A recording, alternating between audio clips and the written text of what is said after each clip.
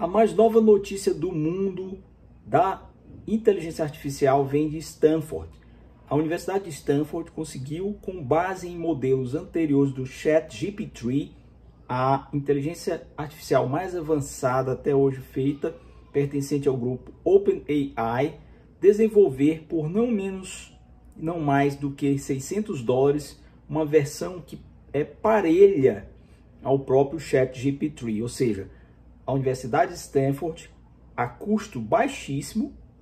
conseguiu desenvolver uma inteligência artificial com um modelo parecido, muito próximo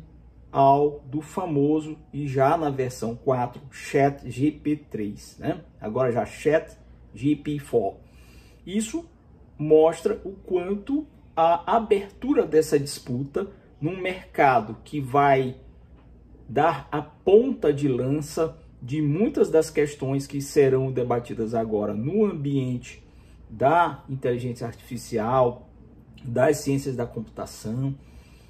mostra que há uma tendência de barateamento no custo de produção dessas inteligências artificiais, o que vai fazer com que o mercado possa se abrir muito mais também a pequenas empresas, a startups e a desenvolvimentos de inteligência vindo de setores de lab techs, né, de laboratórios tecnológicos, inclusive das universidades. Então é muito interessante porque eles pegaram um modelo chamado Llama, que era bem fraquinho, e desenvolveram esse modelo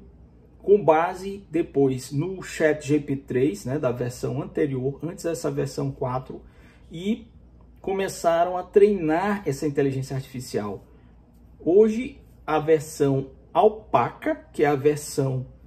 que a Universidade de Stanford desenvolveu, acabou de desenvolver, além de ter custado muito menos do que o ChatGP3,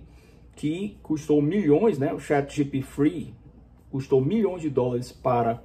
a OpenAI, inclusive com um aporte de dinheiro da Microsoft, que também tem participação nisso aí, consegue-se agora fazer um software, ou melhor, um sistema, uma inteligência artificial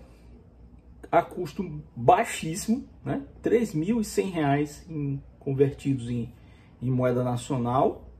ou seja, $600 aproximadamente, para fazer basicamente a mesma função que o outro já faz, sendo que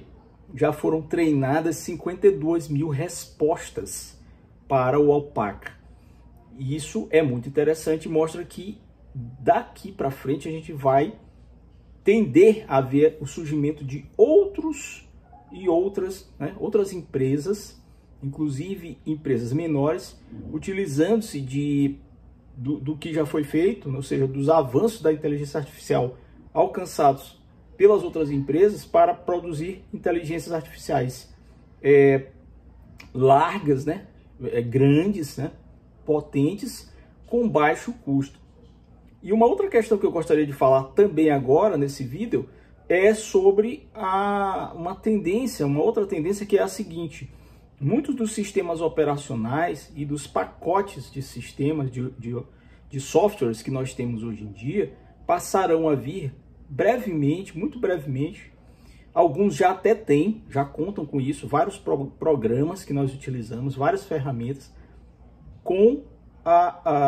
inteligências artificiais embutidas.